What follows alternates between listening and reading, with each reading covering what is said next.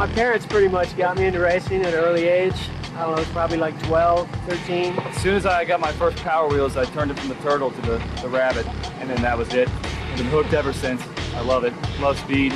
Jet skis was my first real competitive racing. He was doing a lot of jet ski racing, and I have a shop that works on jet skis and motorcycles, and so just working on all his equipment, and kind of went from there.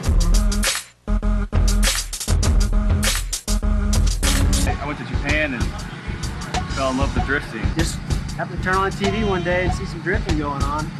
I was like, wow, you know, gotta check this out. Came back, he was already going to drifting events when we got back, and just hopped in with him, rode with him for a little while, and been hooked ever since. We've known each other for about 5 years. You know, as far as being a team, myself, Kit, and George, it's just 3 guys, really. Been best friends for a while, along with George. I don't know how you could go to the track and not get along with people that you're racing with. Even though he is my teammate, I want to beat him, but I still like him.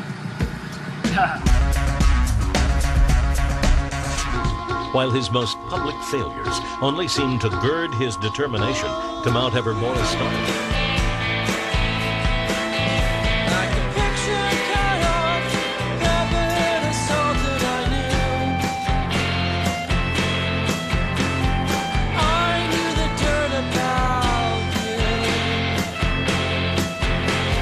Wanted to either win or take it to the house.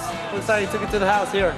Came down the run, I e-braked entry, and my e-brake stayed. And then it straightened me back out, and I just locked down. I tried to lock the brakes up, and tried to put it back into gear. I don't know, just went straight into the wall.